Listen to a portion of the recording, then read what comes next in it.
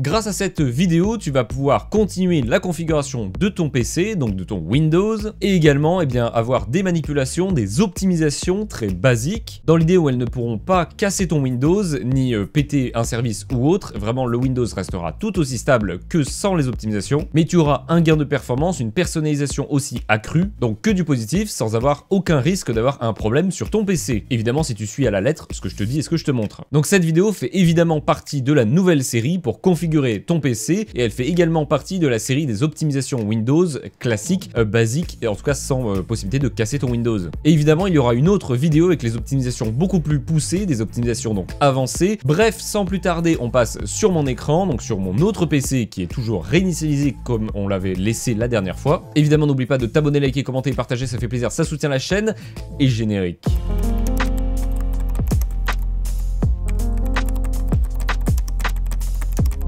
Donc juste avant d'aller sur ton PC, il va falloir faire une manipulation que j'ai montrée dans une autre vidéo qui est très complète, donc je vais pas la refaire, mais du coup je l'ai ajoutée dans la playlist, dans la suite, donc il faudra juste suivre l'ordre des vidéos. Donc la première vidéo c'était pour configurer Windows OOBE, la deuxième c'était pour mettre à jour les drivers, ce que tu vas devoir faire avant de regarder cette vidéo, et bien après il y aura cette vidéo. Donc maintenant je vais passer sur mon ordi, donc tu fais exactement la même chose parce qu'on va bien configurer le PC qui vient fraîchement d'être installé et d'être configuré. En tout cas la première configuration du côté de Windows OOBE. Donc d'abord on va vérifier que ton Windows est à jour, donc tu cliques sur le logo Windows, tu vas dans paramètres et ensuite tu vas aller dans Windows Update. Une fois dans Windows Update, soit il te propose comme moi déjà des mises à jour, soit tu vas avoir un bouton à ce niveau là avec écrit rechercher des mises à jour, donc c'est le bouton sur lequel tu vas cliquer pour vérifier que tout est à jour. Et si comme moi tu as des mises à jour, tu fais installer tout et tu mets bien tout à jour. Normalement si tu vérifies dans options avancées, tu auras peut-être d'autres mises à jour, voilà moi c'est le cas par exemple, une mise à jour facultative de Windows, je te conseille de ne pas les faire pour l'instant, et après tu auras d'autres catégories sûrement, peut-être des drivers ou autres, je te conseille aussi de les mettre à jour. Et du coup, pendant que ça s'installe, ça télécharge, etc., tu vas aller sur le Microsoft Store pour mettre à jour tes applications du Microsoft Store. Et donc, une fois le Microsoft Store ouvert, tu vas aller dans Bibliothèque en bas à gauche, tu vas faire obtenir les mises à jour. Si tu en as, tu auras un bouton tout mettre à jour. Moi, tu vois que ça a déjà tout été mis à jour en fond. Donc voilà, normalement, ça se met à jour tout seul, mais je préfère te faire vérifier parce que ça sera par rapport à une optimisation de tout à l'heure. Voilà, par exemple, j'avais encore des mises à jour. Pendant que tout se télécharge, donc les mises à jour et les applications du Microsoft Store, même si normalement les applications du Microsoft Store se mettront à jour bien avant la mise à jour de Windows, on va gagner du temps en faisant quelques petites modifications. Et j'insiste sur le fait de bien faire dans l'ordre de la vidéo parce que sur certains points c'est quand même très important. Donc là ce qu'on va faire c'est forcer l'activation du pavé numérique au démarrage de Windows. Ça paraît con mais c'est pas activé de base forcément sur tous les PC, donc le faire c'est pas déconnant. Donc pour ce faire tu vas cliquer sur le logo Windows juste ici et écrire Registre. Et normalement justement en écrivant Registre tu vas avoir éditeur du registre, tu peux faire ouvrir et tu peux cliquer sur oui. Une fois que tu auras cliqué sur oui, une page comme ça pourra s'ouvrir. Et là, on va avoir besoin de modifier deux petites choses. Alors sache que je vais te mettre un chemin d'accès que tu pourras coller ici pour aller directement au bon endroit. Et ça sera direct en description. Pour activer du coup le pavé numérique au démarrage de ton PC, il y a deux petites choses à modifier. La première, il va falloir que tu te rendes dans Key Current User, donc tu double-cliques dessus. Ensuite, tu double-cliques sur Control Panel et enfin, tu cliques sur Keyboard. Et une fois dans Keyboard, il va y avoir ces trois valeurs à modifier, enfin une à modifier. Donc là tu vas pouvoir changer la valeur qui est ici, donc pour la changer tu double-cliques et ensuite tu vas changer la valeur en appuyant donc là pour le coup sur 2. Et une fois du coup que tu auras écrit 2, tu peux faire OK. Et la deuxième valeur à modifier c'est à peu près le même principe, donc ça va être dans Key User, ça va être dans Control Panel puis Keyboard. Donc les deux premiers tu double-cliques et à la fin tu cliques dans un clic simple. Et ensuite la valeur à modifier ça va être également celle-ci qu'il va falloir mettre à 2 au lieu de beaucoup. Et une fois que c'est fait, pareil, tu peux mettre OK et là au prochain redémarrage de ton PC, ton pavé numérique sera activé, de base en tout cas. Ensuite, tu vas de nouveau appuyer sur le logo Windows et tu vas écrire souris, puis cliquer sur modifier l'affichage ou la vitesse du pointeur de souris. Et une fois que tu seras ici, tu pourras désactiver, améliorer la précision du pointeur pour avoir un meilleur glissement, une meilleure gestion, une meilleure précision, bref, tout en mieux en tout cas au niveau du déplacement de la souris et vous voyez une différence instantanément. Et ensuite, une fois que c'est fait, pareil, tu peux cliquer sur OK. Alors là, il va falloir installer une application. Alors c'est très simple, c'est une application basique, donc une installation basique aussi. Ça va être l'installation du logiciel Revo Uninstaller dont j'ai fait plein de vidéos, en tout cas une, mais j'en parle dans plein d'autres vidéos, que tu pourras télécharger gratuitement de façon donc en essai gratuit ou en téléchargement en payant. Donc en descendant un peu, tu vas voir essayer maintenant, tu peux cliquer dessus et ça va te télécharger la version d'essai, comme ça tu as la même version que moi et du coup les mêmes fonctionnalités que moi au même endroit. Donc ensuite tu cliques sur le fichier, tu l'installes comme un logiciel standard, donc tu fais oui, après tu feras next, accepter, etc. Bref. bref, vraiment du classique. Et ensuite, pense bien à cocher exécuter Revo Uninstaller par défaut, enfin pour qu'il se lance tout seul en tout cas, et pense bien aussi à fermer les pages internet, parce que là du coup il va te proposer de l'acheter, mais t'es encore en version d'essai, donc pas la peine. Tu choisis ton thème de couleur, donc sombre ou classique, ça ne change rien aux fonctionnalités, c'est juste de l'apparence. Et là on va pouvoir faire un gros tri. Alors tout d'abord, il va falloir aller tout en haut dans les 3 petites flèches, donc en cliquant tout en haut sur la petite, enfin sur les 3 petites flèches, puis dans Options. Ensuite, tu vas aller dans tous les programmes et tu vas faire afficher les mises à jour du système, afficher les composants du système, afficher les raccourcis des pages web, parce que le reste après je te conseille de le faire manuellement, ce sera beaucoup plus simple. Tu fais OK et là déjà tu vois qu'on voit beaucoup plus de choses. Alors je te conseille déjà de désinstaller OneDrive qui ne sert à rien, enfin en tout cas je ne l'utilise pas donc je vais le désinstaller. Si tu utilises la suite Office dont OneDrive, je te conseille de le laisser. Je vais également supprimer Microsoft Update Health Tools qui ne sert plus à rien. En fait c'est un logiciel qui permet de vérifier si ton PC est compatible Windows 11. Là ce que je t'ai fait installer c'est déjà Windows 11 donc le logiciel ne sert plus à rien, donc tu peux l'enlever. Et par la suite tu pourras également enlever Microsoft Edge et tu utilises un autre navigateur, ça évite d'avoir plusieurs navigateurs d'installer sur le PC, ça ne sert du coup à rien. Donc là dans mon cas j'ai que ce navigateur là donc je vais le laisser, mais du coup donc tu en as sélectionné ce que tu voulais désinstaller et tu fais désinstallation rapide. Ensuite tu peux cliquer sur ce petit logo pour bien sélectionner une désinstallation avancée et tu peux décocher créer un point de restauration et créer une sauvegarde. Là on touche rien d'important donc c'est pas la peine de faire une sauvegarde. Ensuite tu cliques sur analyser tous les comptes Windows pour les éléments restants et tu fais continuer et là tu laisses faire, ça va se désinstaller automatiquement et tout seul. Et là cette section ça va rechercher en fait automatiquement les fichiers restants installés sur ton PC parce que quand on désinstalle une application il y a toujours quelques fichiers qui restent et bah cette application Revo Uninstaller va permettre de les supprimer à 100%. Et donc voilà, c'est désinstallé, tu peux faire achever. Ensuite, et c'est là où on va en désinstaller le plus, c'est dans application Windows, donc que tu retrouves en bas à gauche, application Windows. Dans cette section, tu as toutes les applications préinstallées, donc les Bloatware préinstallés avec Windows. Et là, on va se faire plaisir, on va tout enlever. Actualité, ça ne sert à rien. Assistance rapide, dans la majorité des cas, ça ne sert à rien. Astuce, encore moins. Bloc-notes, tu peux le laisser, c'est quand même plutôt utile. Calculatrice aussi, pourquoi pas. Caméra Windows, si tu n'utilises pas l'application de base de Windows pour accéder à ta caméra, tu peux utiliser d'autres applications, mais sinon laisse-la. Si tu fais des streams sur OBS par exemple, et tu n'as pas besoin de cette application. Donc carte c'est pareil, sur un PC fixe ça ne sert à rien, contact pareil, Cortana ça ne sert à rien, courrier calendrier tu peux aller sur internet pour l'avoir, enregistreur vocal pareil si tu ne t'en sers pas, tu peux le désinstaller, extension vidéo HEVC alors tu l'auras pas forcément mais si tu l'as tu peux l'enlever parce que si tu utilises un lecteur de vidéo comme VLC c'est déjà intégré dans VLC donc ça ne sert à rien de l'avoir en double, film et TV pareil ça ne sert à rien, HEIF c'est pour lire un certain type de format de fichier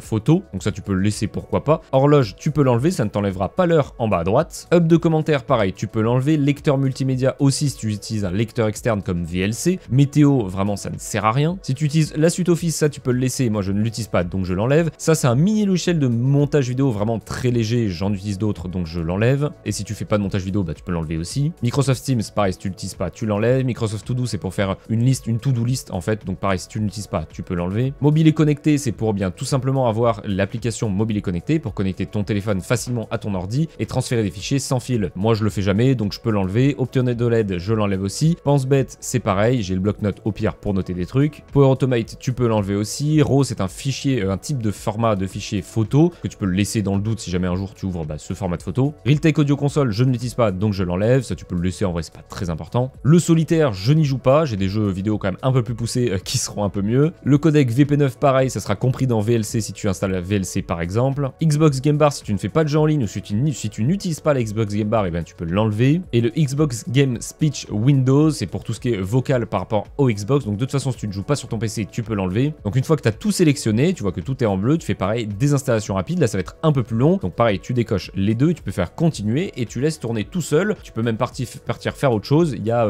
pas besoin de rester à côté. En sachant que c'est vrai que je ne l'ai pas précisé, mais toutes les applications qui sont désinstallées et donc là qui sont actuellement en cours de désinstallation, ce sera possible de les réinstaller depuis le Microsoft Store. Voilà, donc là c'est fini, tu peux faire donc achever et tu vois que la liste est quand même bien réduite, mais c'est pas fini. Il reste encore des bloatware qui ne sont pas détectés par le logiciel, donc là tu en vois pas mal. Spotify, donc tu fais clic droit, désinstaller, désinstaller, et tu fais ça sur quasiment toutes les applications de cette liste. Donc Insta pareil, désinstaller, désinstaller, WhatsApp pareil, désinstaller, désinstaller, Messenger pareil, désinstaller, désinstaller. Kindle, tu peux pas le désinstaller, donc tu fais juste désépingler. Paint, je m'en sers pas, désinstaller, désinstaller. Et normalement si tu cliques sur toutes les applications, tu ne vas plus voir d'applications que tu ne vas pas utiliser dans ce style. Outil de capture d'écran, je te conseille de le laisser dans tous les cas, et voilà, il y a tout, tout est bien, il y a rien de particulier, on est tout bon. Donc là normalement tu as gagné soit un peu de stockage, soit pas mal de stockage, tout dépend après du stockage disponible, etc. Mais dans tous les cas, tu auras gagné du stockage. Et donc le logiciel, tu peux le fermer, on l'utilisera peut-être par la suite, mais en tout cas, tu peux le fermer. Donc là, ce qu'on va faire, c'est tout simplement bien tous les paramètres de Windows importants, un à un. Donc je vais limiter au maximum le montage pour que tu puisses le faire en même temps que tu regardes la vidéo. Donc en ouvrant les paramètres, évidemment en cliquant sur le logo Windows puis paramètres, ça sera dans la liste, et bien tu iras dans système qui est la première section. Dans système, tu vas aller dans écran et là tu vas voir si ta résolution est bien au maximum possible de ton écran. Donc pour avoir en fait le maximum de résolution, le maximum de pixels permis par ton écran. Ensuite, tu vas aller dans paramètres avancés de l'écran. Dans paramètres avancés de l'écran, donc tu vas sélectionner ton écran si tu en as un ou plusieurs. Si tu en as plusieurs, il faudra faire la même manipulation pour tous les écrans et sélectionner eh bien la fréquence de rafraîchissement maximale. Ensuite, tu peux revenir en arrière dans écran, donc une fois que tu as fait ça pour tous tes écrans, et aller dans graphique. Dans graphique, tu iras dans modifier les paramètres graphiques par défaut, la petite fonction bleue ici, et là tu vas activer les deux fonctions ici. Ça permet d'améliorer la latence de ton PC, en tout cas réduire la latence de ton PC pour les jeux, je précise. Et ici, ça va pouvoir activer le VRR. VRR, qu'est-ce que c'est? C'est le Variable Refresh Rate, qui permet en fait d'avoir moins de saccades si tu as des pertes de FPS, etc. Donc ça c'est pareil, plus pour du jeu. Ensuite, tu reviens en arrière encore une fois dans Système, dans Notifications. Là, tu vas pouvoir gérer quelle application peut t'envoyer des notifications. Moi, je veux aucune notification sur mon ordi, donc les notifications, c'est ce qui apparaît en bas à droite. Donc qu'est-ce que je fais? C'est que je clique ici dans Désactiver. Et donc là, ça va désactiver toutes les notifications du PC. Activer ne pas déranger automatiquement, ça je te conseille de l'enlever. Alors c'est très personnel, mais pour le coup, ça sert pas forcément à gros chose et c'est surtout des choses qu'on active plutôt de façon manuelle. Ne pas déranger, c'est pour bloquer les notifications. Donc si comme moi, tu as bloqué ici, tu peux tout désactiver ici. Et si par contre, tu as laissé certaines notifications, tu peux activer des périodes dans lesquelles il n'y aura aucune notification, mais ça reviendra après la période, comme la fonction sur téléphone en fait. Ensuite, tu vas pouvoir définir les notifications de priorité. Bon là encore une fois, je veux aucune notification, donc je désactive tout, mais voilà, toi tu peux les laisser si tu veux. Donc moi du coup, je supprime aussi ce qu'il y a ici. Et ensuite, quand tu reviens derrière dans notification, tu as concentration, et là pareil, tu peux le désactiver. Je vois pas l'intérêt de cette fonction, c'est un peu comme le ne pas déranger, mais avec un autre nom grosso modo. Ensuite, tu peux revenir dans système et aller dans marche arrêt. Dans marche arrêt, je te conseille de développer écran de veille et mettre jamais sur les deux, PC portable ou PC fixe. Tout simplement parce qu'il y a beaucoup de problèmes avec Windows. Quand ton PC se met en veille, bah des fois le Windows se foire, il n'arrive plus à se ressortir de la veille, etc.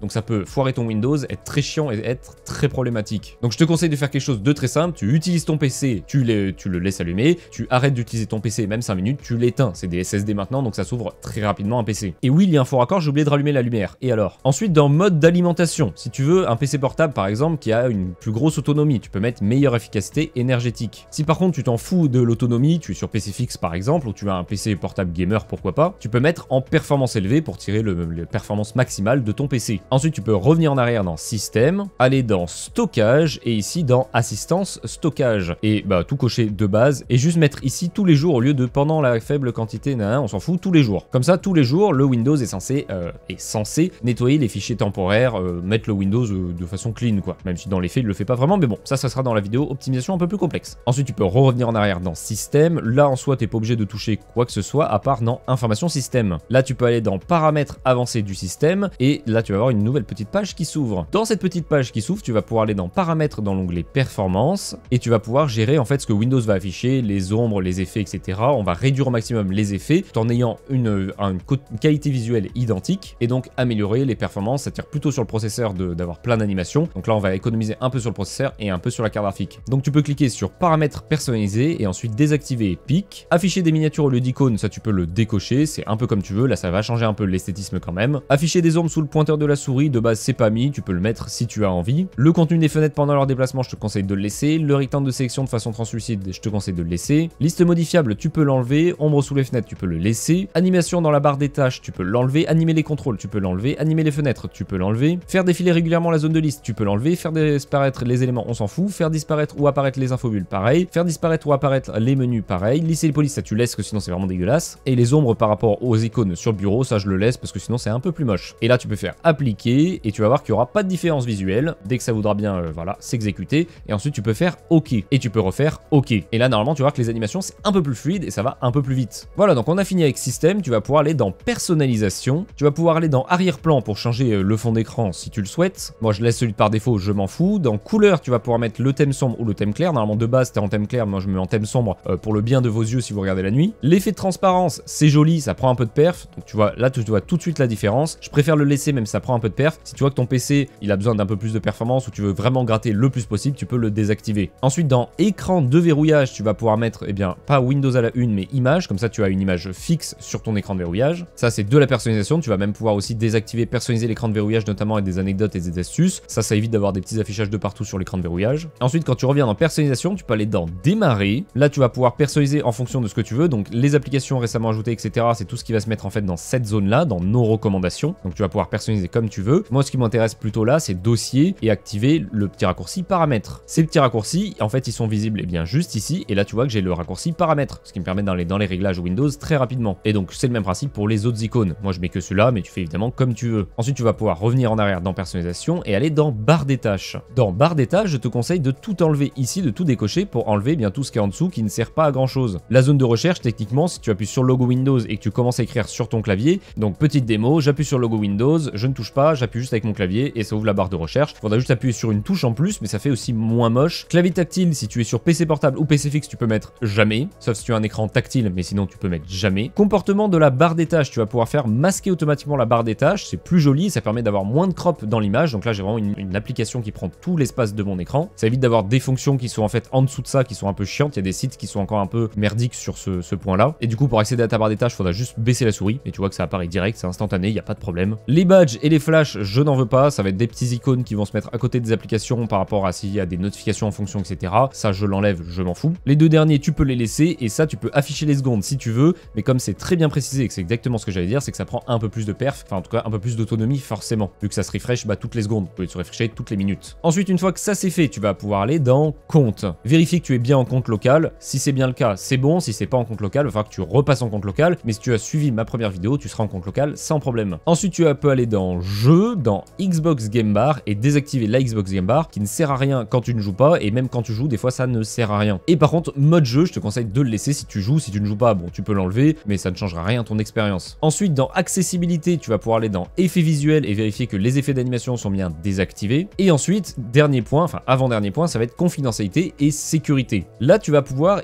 désactiver pas mal de choses. Ça va être en fait, ça va empêcher Windows de récupérer plein d'infos sur vous et donc sur le PC. Donc on va faire les catégories une par une, mais ça va être toujours le même principe. Donc là, on clique sur général, on désactive tout, on revient en arrière, on clique sur entrée manuscrite, on désactive tout, on revient en arrière, on va dans diagnostic et commentaires, on va tout désactiver, on va donc là par exemple supprimer ce qu'il y a déjà, empêcher d'avoir des recommandations, des demandes de commentaires en tout cas, on revient en arrière, historique des activités, on va pouvoir désactiver, effacer l'historique actuel, comme ça il n'y en aura plus. On va pouvoir descendre un peu, aller dans voix, désactiver, c'est déjà désactivé, c'est parfait. Autorisation de recherche, on peut faire désactiver, désactiver, désactiver, désactiver, effacer, c'est toujours la même chose. Il faut vraiment tout désactiver sur les sections que je montre. Recherche dans Windows, donc c'est pareil, on va désactiver, donc là il n'y a rien besoin de faire. Localisation, si tu n'utilises pas le GPS de ton ordi, tu peux désactiver, tout désactiver, effacer, etc. Caméra, microphone, tu les laisses, surtout si tu utilises le caméra ou le microphone, pardon. Notification, tu vas pouvoir enlever si tu ne veux pas de notification sur ton PC. Si tu en veux quelques-unes ou toutes, ne touche pas cette section. Information sur le compte, pareil, tu vas tout désactiver. Et ensuite, tu vas pouvoir désactiver donc tout ce qui reste, donc de information sur le compte jusqu'à radio. En faisant du coup pareil, donc quand tu cliques, tu désactives tout, hop, c'est désactivé. Et ensuite, dernière section, ça va être Windows Update. Et là, dans Windows Update, bon, ne fais pas les mises à jour cumulatives. Donc là, par exemple, je ne l'ai pas fait, c'est normal, c'est voulu. Si tu en as pas, en tout cas, pas de problème. Tu peux aller dans Options avancées, dans Optimisation de la distribution, et tu vas pouvoir désactiver cette option qui va te prendre de la connexion Internet pour rien. En fait, c'est pour partager des parties de mise à jour de ton appareil vers d'autres appareils qui ont besoin de cette mise à jour en particulier sur le réseau local. C'est-à-dire dans des circonstances très précises, trop précises. Il faut que l'appareil évidemment soit allumé. Autant le désactiver, ça évite d'avoir une connexion Internet en permanence qui est utilisée. Et une fois que c'est fait, là, tu as optimisé tous tes paramètres de Windows. Donc maintenant que tu as fait ces réglages, il va falloir que tu installes les applications que tu veux sur ton PC. Donc là, tu installes tout. Si tu veux installer Steam, si tu veux installer Epic Games, si tu veux installer un navigateur Internet, si tu veux installer des applications Stream Deck, OBS, enfin vraiment n'importe quelle application, la suite Adobe, vraiment tout de tout. Et une fois que tu as tout installé, que tu as redémarré ton PC si jamais il y avait besoin pour certaines applications, on va pouvoir donc retourner sur le PC, faire un clic droit sur le bouton démarrer pour aller dans le gestionnaire des tâches, aller dans l'onglet gestionnaire des tâches, application de démarrage,